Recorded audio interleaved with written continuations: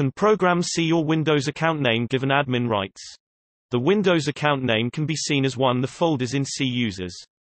Assuming you changed your Windows account name to something different to the folder, can programs see your new Windows account name given admin rights? Programs can get the current username using getUsername and the path of profile directory, e.g. using getUserProfile directory A. They use API calls instead of deducing something from directory names. And no administrative rights required for these.